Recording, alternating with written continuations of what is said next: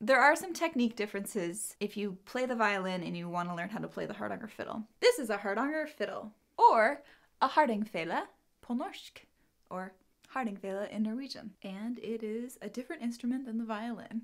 A couple of the differences are with the bow technique. I like to use a Baroque bow, not fully tightened, but I also like to use a regular classical modern bow. I definitely play with a much looser bow than I play classical violin. And this helps me play really flat hair. You don't really need to bounce when you play Hardanger fiddle, spiccato or anything. You can have a looser bow. I also like to use a different bow than my classical bow because the D string on the Hardanger fiddle is usually wound on the top and it's a bit scratchy, so I don't want to break up the horsehair of my classical bow that I use. So this is just kind of an older bow, but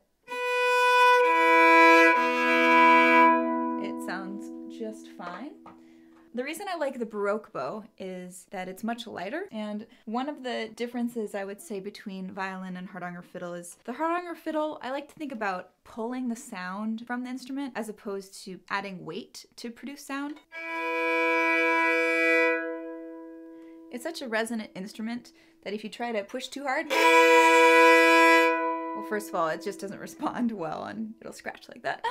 But I like to just draw and use quite a bit of bow, but a nice light bow. When you play the Hardanger fiddle, if you're using either a Baroque bow or a traditional modern bow, you don't necessarily have to use the pinky very much. If you've watched any of my other videos, you'll see that I'm not always using my pinky. The pinky for classical violin is great for bow lifts and playing at the frog, but you don't really need to do bow lifts or play just at the frog for the Hardanger fiddle. Some people play with a shoulder rest. I don't use a shoulder rest for Hardanger fiddle because for classical violin, when I use a shoulder rest, I like to shift and vibrate. But the Hardanger fiddle, you almost always play in first position, so you hardly ever shift. You don't necessarily need all of that support. Your fingers are just staying in one spot. The Hardanger fiddle has a slightly lower action for the fingers. You don't necessarily have to press as hard as you do on regular violin. The finger spacing is a little smaller than on the violin because the string length is slightly smaller because it's also slightly higher than the violin. So that's something that might take some adjustment in the beginning of learning how to play the Hardanger fiddle. Another technique, there's some trills and whatnot that are different ornamentation than you would play on the violin. I would say the biggest difference in technique is in the right hand, in the bow hand. So I like to play with a looser bow and flatter horsehair that prevents me from bouncing, and just remembering to not add a lot of weight when you play, but just think about bow speed.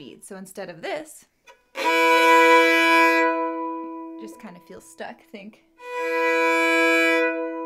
And I think your instrument will resonate even more. Ta-da!